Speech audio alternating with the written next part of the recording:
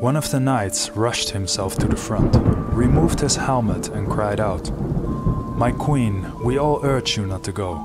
Fighting any old warlock is one thing, but to combat a shaman in his own territory is madness." The queen now stood still in the gushing rain. "Caleb, I'm fed up with your concern and your petty attempts to stop me. I have no intention of meeting the shaman in battle. I'm simply seeking some answers, anything to release me from this inner turmoil. And don't be foolish enough to follow me, for I will notice." Caleb rested in her response.